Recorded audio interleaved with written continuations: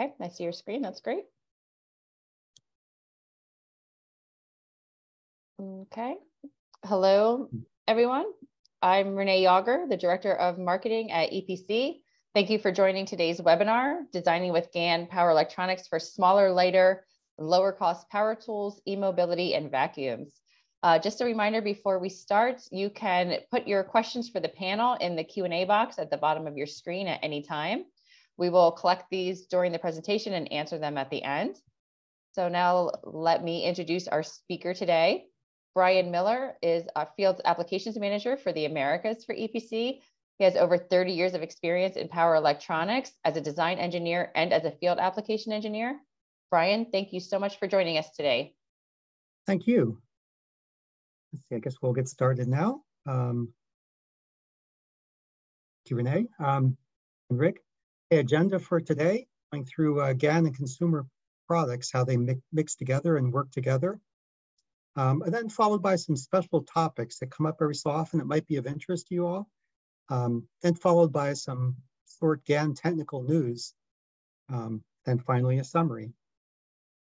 So to kind of set the stage a little bit, why GaN FETs compared to silicon MOSFETs? GaN FETs are smaller, they're more efficient, lower cost total solution, more reliable. They enable higher frequency for system density, and they allow less devices in parallel for higher power. Here's a little overview of some of the parts that the FET range the EPC makes. You can see from 15 volts to 350 volts. The big range is say 40 volts up to 200 volts. That's where most of the EPC GaN FETs are located. To jump right in, first topic, vacuums, robotic vacuums, including mapping by laser, motor drive, and some DC to DC example reference designs. So first, the area of lidar and time of flight ranging. There's lots of products that would use this. Today, just robotic vacuums.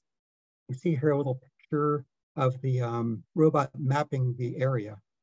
That can be done in different ways. A popular way is to use a laser, the time of flight.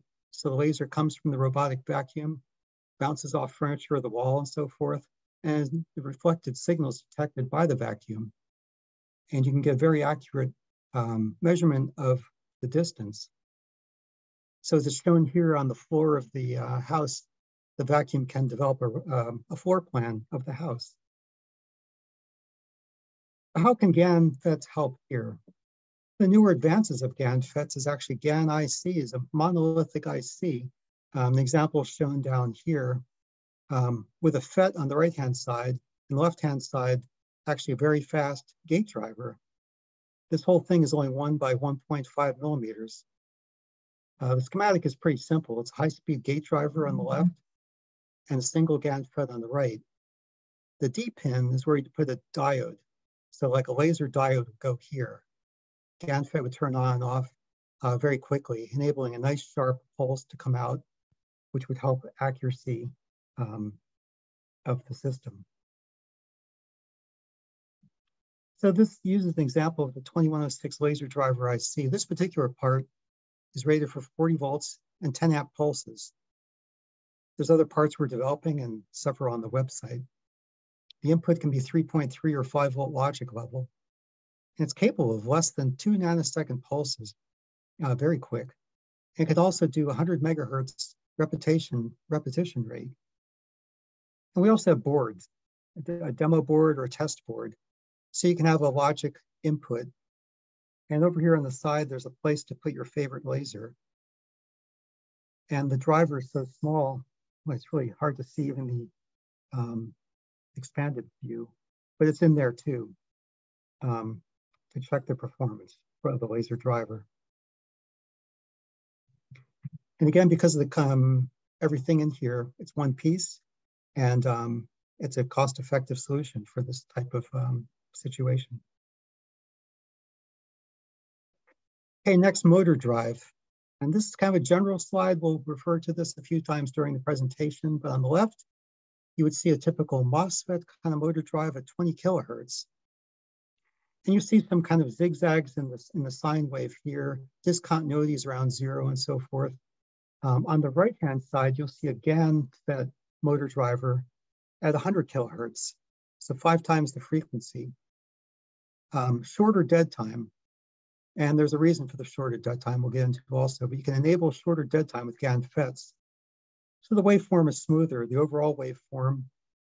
And looking down, also you see in blue, the input voltage. You have a very nice ramp, and that helps with input EMI.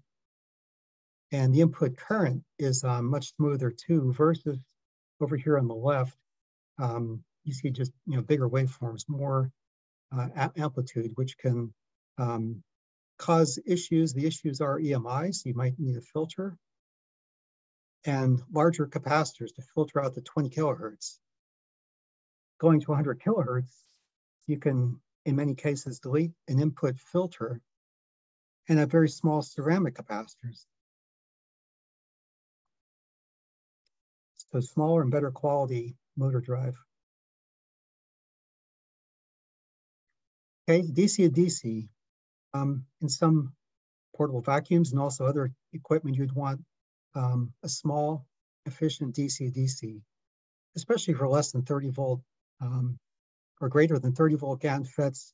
The GaN FETs are very efficient in that range. Within the last year or so, there have been some new analog and digital controller solutions for GaN FETs. Things like buck controllers, 2-phase buck for high current, 2-phase boost, and the 4-FET buck boost. For that situation, it seems to be more and more common where the output voltage is sometimes above or sometimes below the input voltage.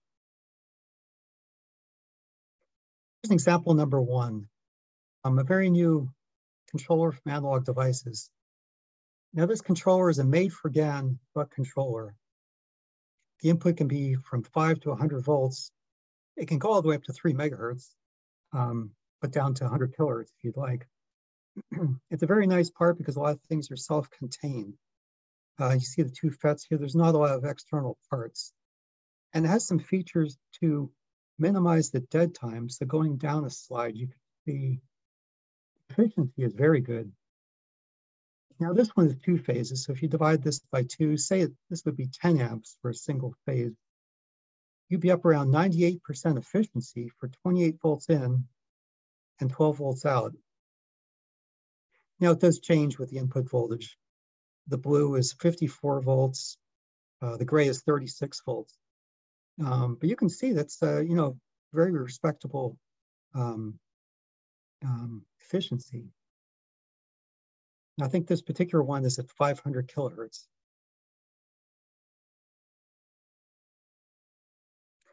Second example is from another controller company, Renesas, the ISL 81807. This is a dual phase boost converter.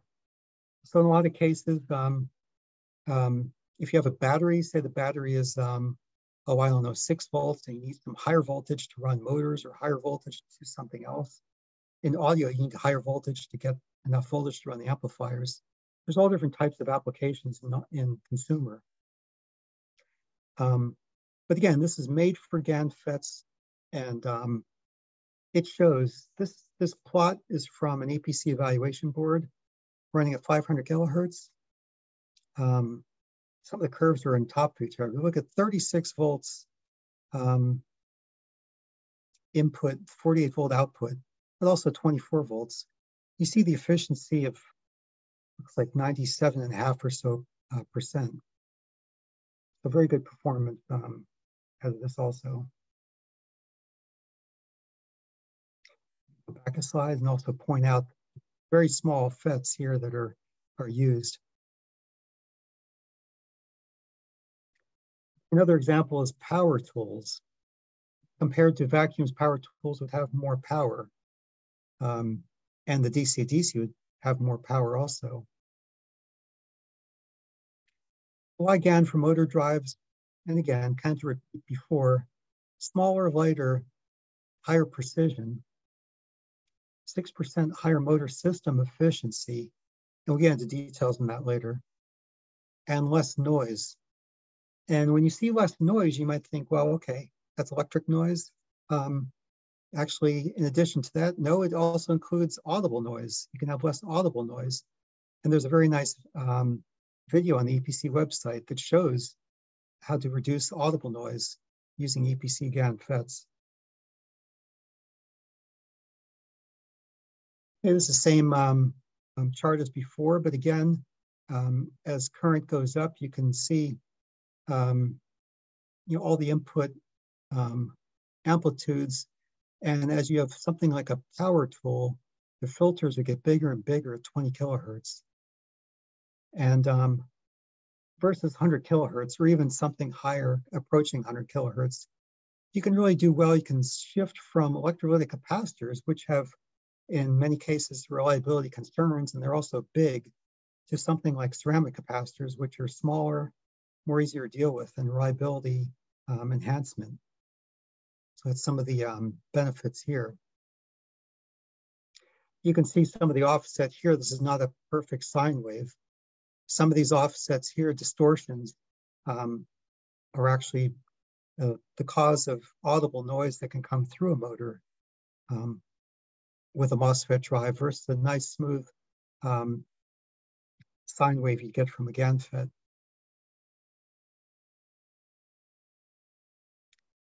Here's some details. On the left, you see an inverter with silicon MOSFETs. On the right, a GaN inverter. Now, there are different conditions, 200 kilohertz versus 100 kilohertz. You can also say 200 nanoseconds versus 14 nanoseconds dead time. You could say that's not fair, but it actually is fair because you can get a reliably 14 nanoseconds dead time with GaN FETs. You can't really do that with MOSFETs due to reverse recovery. So anyway, you can see, let me go down the box. Despite of the 5 times increase in efficiency, in frequency, the efficiency is very close. Actually a tiny bit less for the GaN inverter. But you keep on going down, and the key points is the total efficiency. Due to torque, due to some mechanical issues with using a non-ideal sine wave versus a more ideal sine wave. You see the total efficiency that gets from the battery into mechanical energy, percentage there, is actually better with the GaN inverter.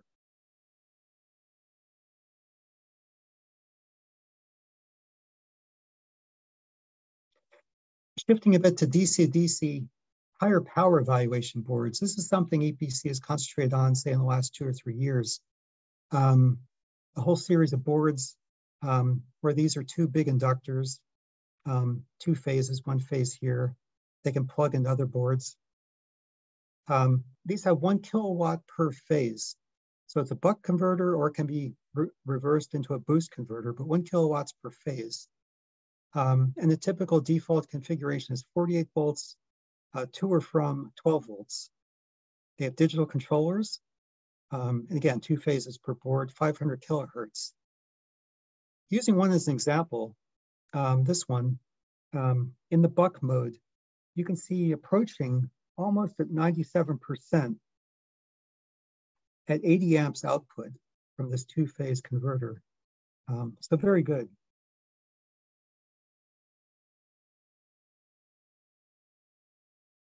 Okay, switching again to another one, eMobility, with the topics again of motor drive and DC to DC. Some examples, here's an early one, the EPC put together a little scooter using an inverter. You might have seen this at some of the shows. To the right, showing another, a different FET, which is pretty powerful, only 3.6 milliohms, but yet in only 6.8 square millimeters, this FET. So for things like bicycles and other applications where space is very key, but also efficiency is very key, these can really help out.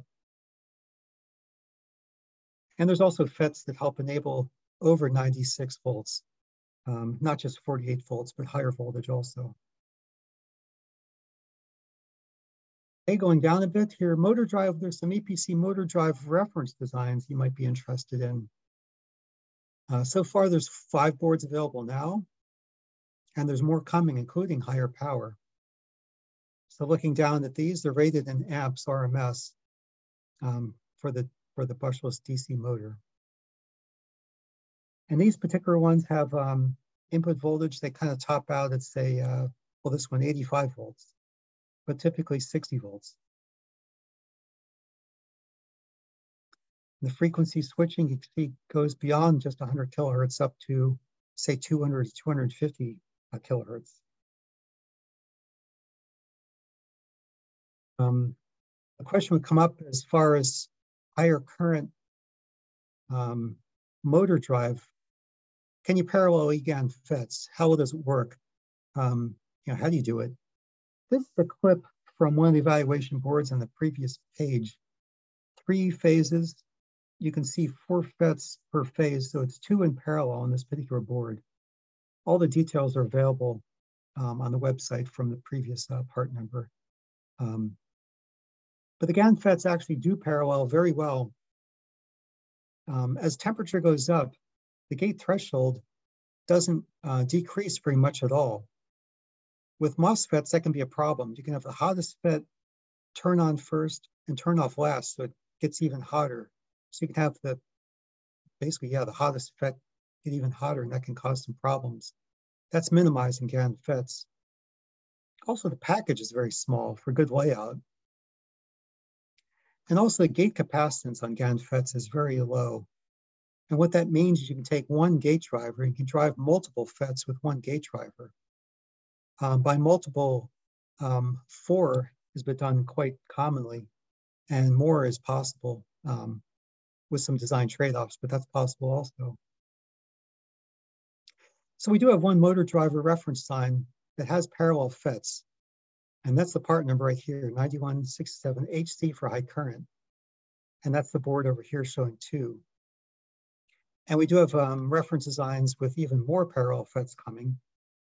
I think the next one might be 4 parallel FETs per position to get even higher currents. Okay, so that covers current. Then you might ask, well, okay, how about voltage? This is a new series of EPC packaged GaN FETs in small QFNs. Now, so far, the motor drive reference signs we've seen have used 100 volts or less GaN FETs. In the same footprint of the QFN packages here, there's also 150 volts and also 200 volts. So that, for example, if you have a 96 volt battery, you would probably want to use 150 volts.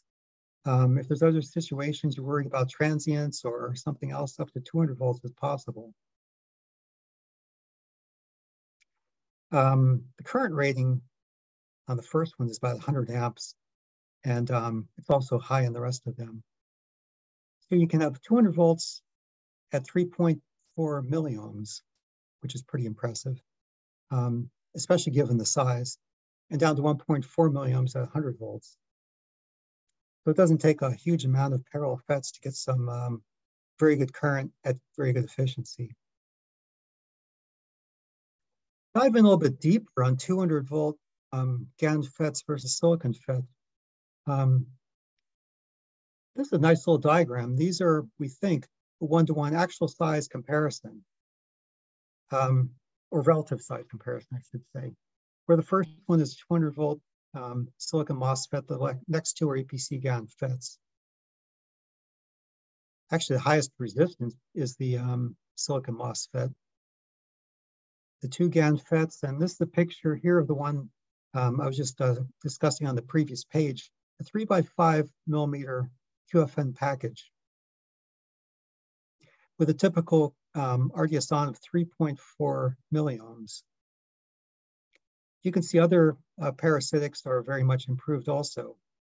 The charge on the gate, even though this FET on the right has, well, a little bit more than 1/3 the amount of RDS-on, it still has lower gate charge, about 1/3 of the gate charge, which is pretty impressive. Same with gate to drain. It's down there too. The output capacitance is lower. And the reverse recovery is 0 in GaN FETs. That structure that causes that problem isn't there. So again, as the voltage goes up, the advantage of GaN FETs really starts to show in size and parasitics, and that translates into efficiency and helps with design flexibility. Let me go down a page. And now we're going to shift gears a little bit. Those were some previously some look into some functions such as laser driver, various motor drive situations, and also DC-DC.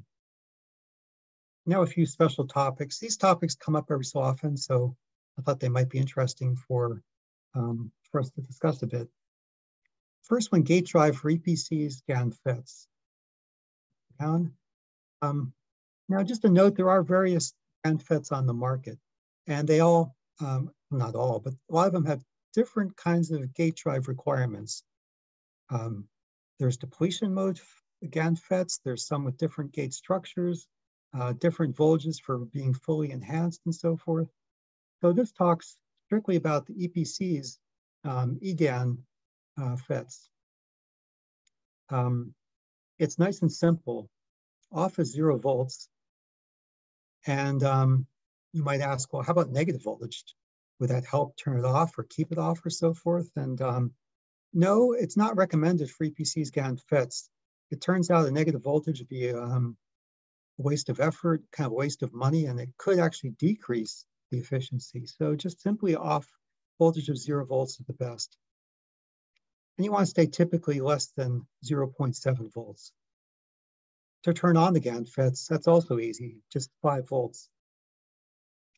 And the best ideal range for the GaN FETs is from 5 to say 5.2 volts. You're allowed to go a bit higher, but that's about the best range. So again, to recap here, it's almost like 5-volt logic. 0 volts is off and 5 volts is on.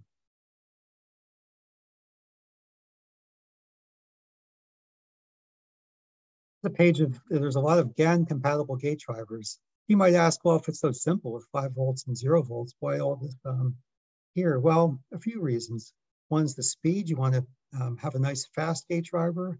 You want to keep under the 6-volt limit on the gate. A lot of these parts have clamps to do such a thing. And they can take the high dV/dt switching that happens in circuits using GaN FETs. So there's single drivers for 1 transistor and half-bridge drivers for a top and bottom FET. The first 3 share a common footprint. Next 2 are automotive. There's other ones that go up to 600, 650 volts. And there's some isolated ones also.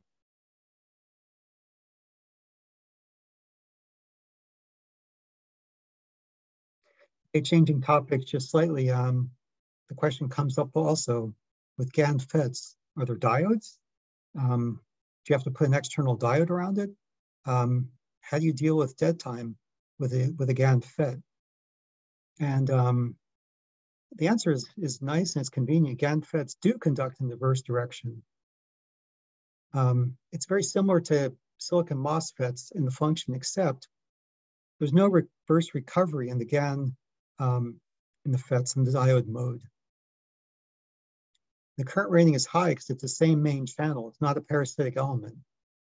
You get the same high current rating.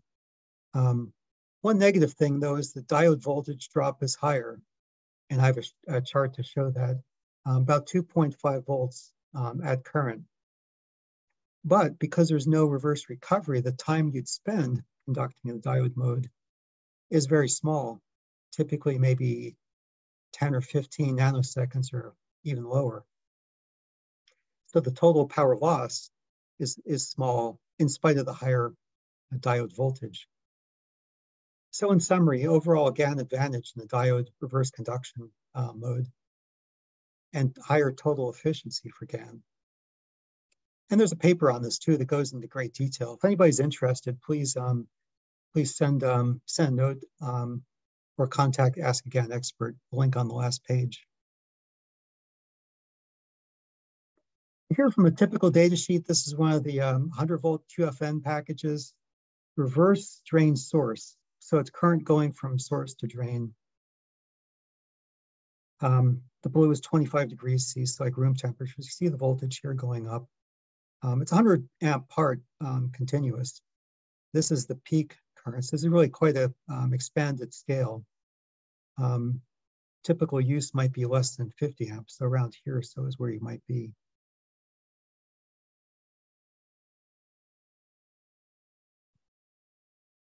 Another topic that comes up often is selecting a GaN FET. There's quite a few and kind of how to get started and what to do because there's conduction loss, there's switching loss, thermal for the size of the package. But EPC does have an online GaN selector tool. And so far it's for buck converters. Here's the link for it. And next page, I'll show a screenshot of it. So here it is. This is the default. It comes up. You can put in whatever frequency you want, whatever maximum junction temperature you want. Input voltage, this one is from 48 volts to 12 volts at 10 amps output. So roughly 120 watts output. You can click on the top FET or the bottom FET. It's already clicked on the top FET. So you can see down here, it gives a lot of information. Resistance, the power due to the conduction, power due to switching. The other one would give power due to dead time and so forth. And in the blue boxes, it ranks there. It's ranked by efficiency, where the top efficiency is at the top and the lower efficiencies are down at the bottom. So this can really help narrow in on a good choice of a GaN FET for a particular situation. And you can change, you could see as the conditions change, like say the current goes up or down, how the choice would be affected also. There's also a calculator on the EPC website I'm not showing for thermals. So you can input thermal conditions and see a thermal output like the maximum junction temperature under different conditions of heat sink, no heat sink, other conditions. But this can be a good first step to see the total power estimate and do something like put that into a thermal calculator to check a design. And to go back, the overall picture of selecting a GaN FET, kind of the process or a way it's often done and how to do it a little bit better. One way to do it is to pick a FET that'll work well, meet performance. You can say by performance, efficiency. So say this is efficiency. And Gen 4 FETs, that's a FET series that EPC has had in production for, maybe 4 or 5 years or so. Anyway, you can select a FET and it'll give very good performance. But is that the best FET? Maybe not, because this curve goes up.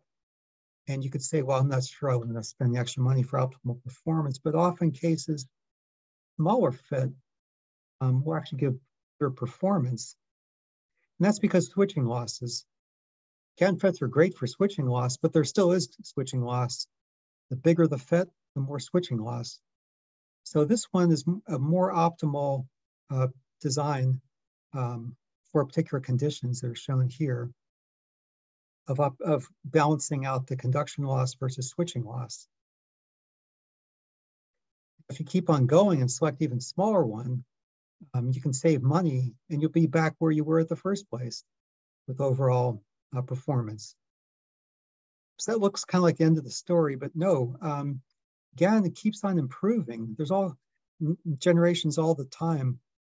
The Gen 5 that's been in production for maybe 2 years now. And using the latest generation, you can then select an even smaller part and have the same performance, more or less, as you had at the beginning, at the start. So if you compare the first FET you chose and the last one, the die size is quite noticeable. And the price difference is just as noticeable. So using something like that kind of idea, like the die size and the previous chart, which I'll go up again. showing a ranked order of the loss of the FETs can really help narrow in on good efficiency and also good cost using the latest EPC GaN FETs. Now, here's just two pieces of GaN technical news to go into a little bit of detail here on some topics many people like. Again, technology evolution. Here's a look at FETs, on resistance on the left and a breakdown voltage at the bottom. An ideal FET would be at the lower right-hand corner here. Silicon MOSFETs have come down from a starting point somewhere over here, and they're almost on top of the theoretical performance limit line. And FETs in the Gen 5 are quite noticeably better, and that gap grows. You can see the gap growing as voltage grows. Still, there's a 300 times difference from the theoretical limit. Now, just a few, like a month ago or so, EPC announced the Gen 6 FETs. They're going through qualification now. Notice how the line moves. They become better for on resistance versus size and so forth. It's 150 times from the GaN limits. Even though it's twice as good, still there's a lot of room for improvement. Now let's look at Gen 6 parts, what that really means. First, a review of Gen 5 performance. Popular FETs, excuse me. The orange is a small FET, the blue is about double the size. So these are some of the most popular FETs out there, 100-volt FETs. This is a buck converter from 48 to 12 at 1 megahertz. This is power loss. Over here, you might be more attuned to this efficiency. So you can see with a small FET, efficiency is better until you get up to higher currents, in which case the larger FET takes over as the having the best efficiency.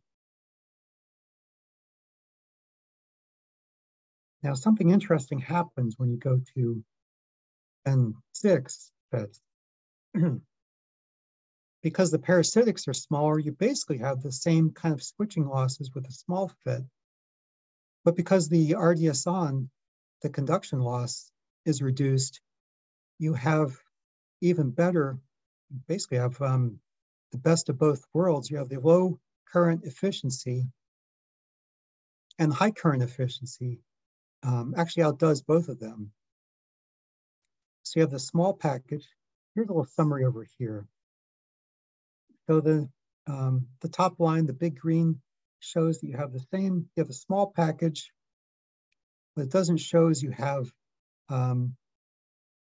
again, basically the same switching loss and better overall RDS on loss, both together.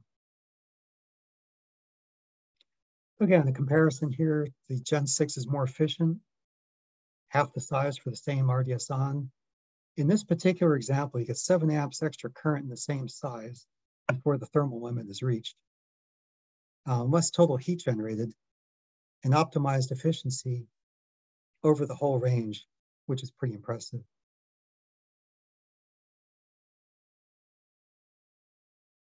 Still a comparison chart showing a silicon MOSFET versus one of the Gen 6 GaN FETs here, which is data sheets on the EPC website. You can see that the resistance is higher in this particular example, but with the switching loss a lot lower, you can get oftentimes with a GaN FET better performance with a higher RDS on FET versus silicon MOSFET. The optimization point might be at a higher RDS on for some of the GaN FETs. That shows up in the calculator. It's really interesting how that works. And again, you see the gate charge quite a bit less and no reverse recovery. And the size quite a bit smaller also.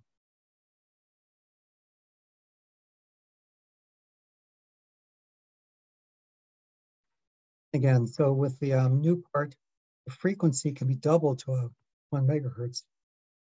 and you can use half the inductance, and that can save space and cost on inductors. And the efficiency is still 1% better than the silicon MOSFET, which would be running at 500 kilohertz.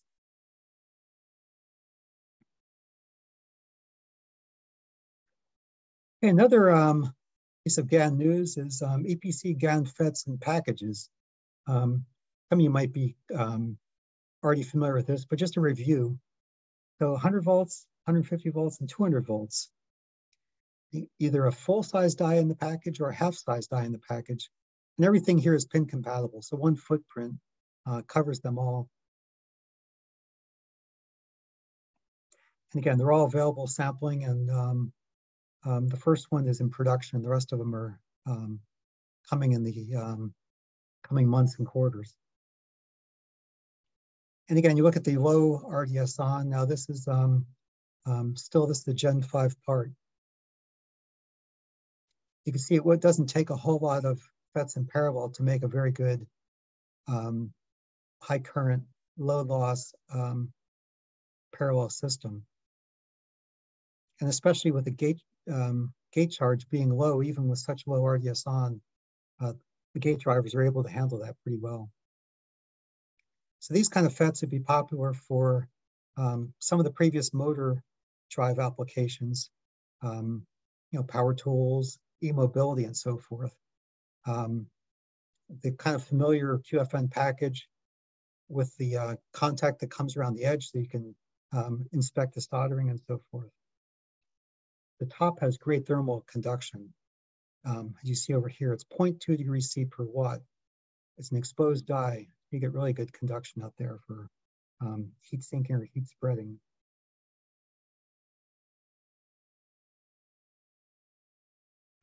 The package part is a GaN IC.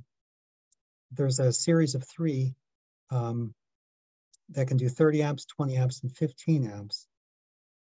All in this size package, 3.5 by 5 millimeter. So inside, this is a little bit hard to see, but there's 2 power FETs, the top and the bottom FET, with 2 gate drivers, level shifting, and logic. And the input logic is either 3.3 or 5 volts, and some kind of housekeeping functions inside. So it's very much a self-contained GaN power stage that works well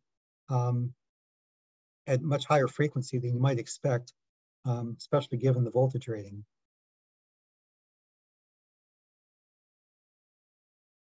Okay, that's it. Again, the little summary here, just EPC team is here to help. There's technical contacts. We have a technical forum. And we also have a cross-reference. If you'd like to take one of your favorite silicon MOSFETs and plug it in and see how a GaN FET might compare a kind of a similar one, you're welcome to do that too.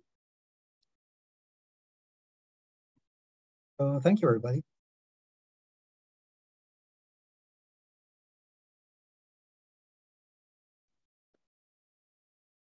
Thank you, Brian. Yeah, thank you. Okay, so we are going to start answering some of the questions that came in while Brian was presenting, and you can still go ahead and put your questions into the Q&A box at the bottom of your screen. So our first question is, what is the load of the 2-phase boost? We can see that the accuracy depends on the output current. So what is the limit to have good accuracy greater than 90%? Yeah, go back up here. Okay. Whoops. Back up here. It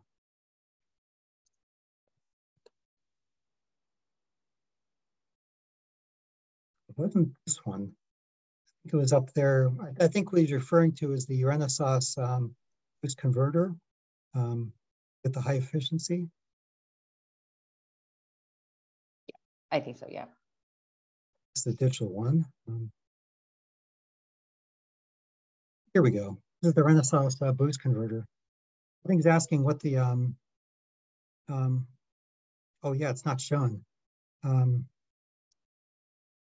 What the tolerance is. I think it's a typical 5% tolerance, or probably less. I think 2% or so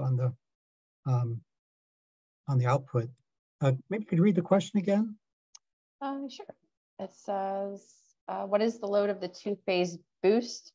we can see that the accuracy depends on the output current. So what is the limit to have good accuracy greater than 90%?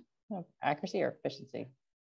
Yeah, it's probably efficiency. So I think down here, the limitation to get the FET choice is really a big part of this also. The FETs in here were chosen to be able to take up to 5 amps at 48 volts, which is really kind of pushing it. What is it, about 250 watts or so, a little bit less. So this isn't, if you were to use smaller FETs, you could increase the efficiency at light load. So this is really reflects the FETs being used in this reference design. I hope that's a good answer. If not, please write back. Right back in. All right, in example 3, is it easy to put the GaN components in parallel?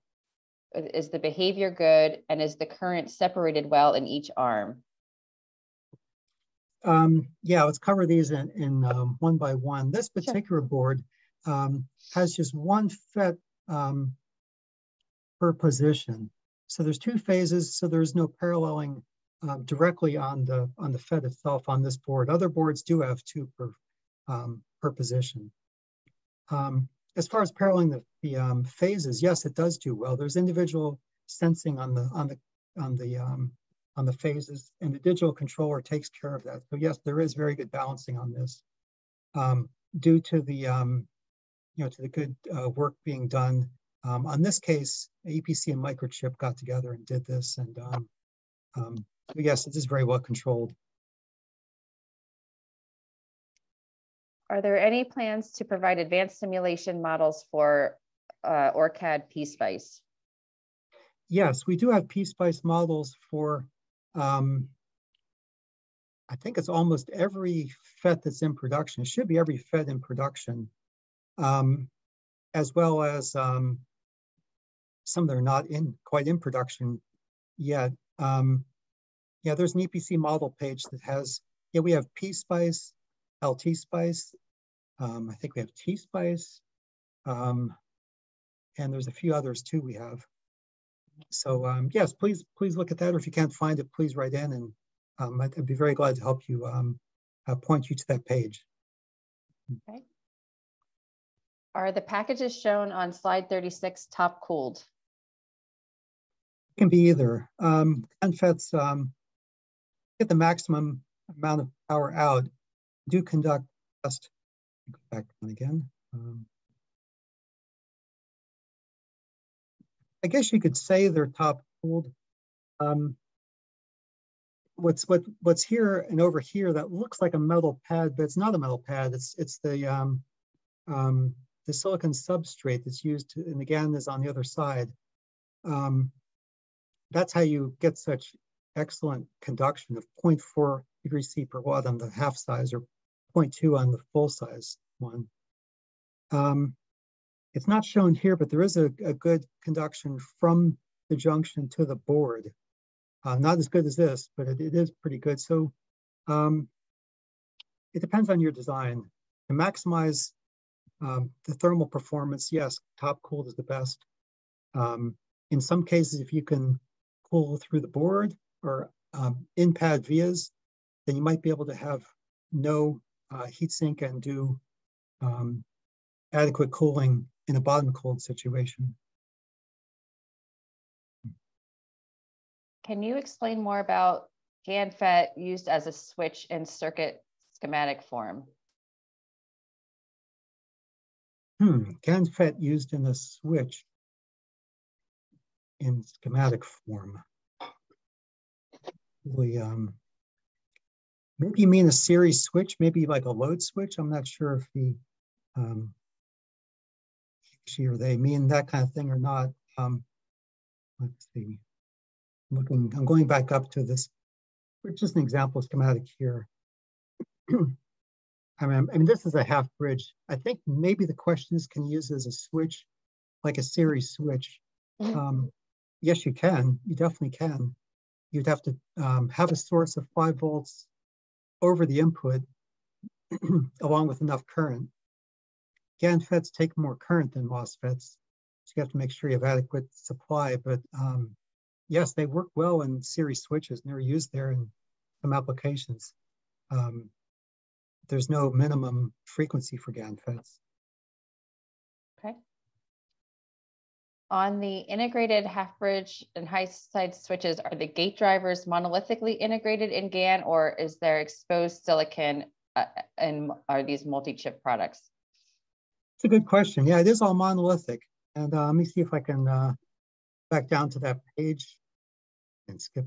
Yeah, the whole thing is one GaN chip. There's no silicon gate driver on that or in that package. That whole thing is here we go. So everything that's shown here in the blue box is the total thing. All that is in GaN. One nice thing about GaN is you can have an optimized, say 100-volt FETs, the power FETs, but the little FETs that make up the gate driver, the little FETs for the level shifter and so forth, they can be a lot lower. They can be 20 volts or 10 volts or something like that, just because they can be smaller. It's a lateral device. You can have those together.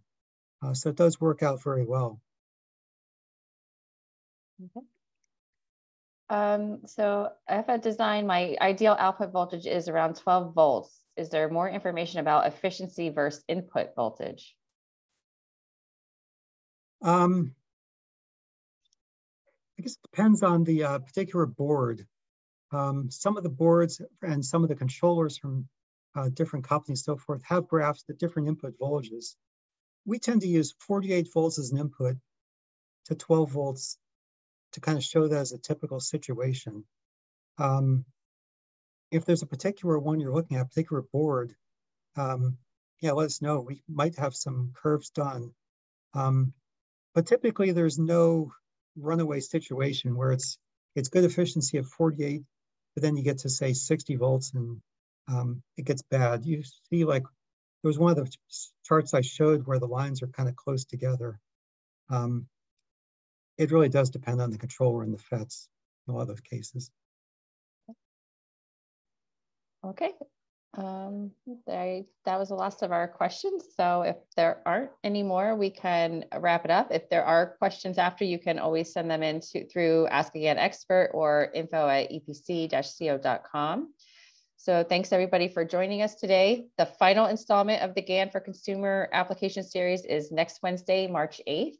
And the topic will be designing with GaN for higher efficiency, smaller, lower cost power banks, battery management, and regulators. More information and registration is available on the website at epc-co.com. And for those of you attending APEC, be sure to stop by and see us in booth 732. Thanks again, Brian, and thanks everybody. Have a great rest of your day. Thank you all. Bye. Thanks. Bye.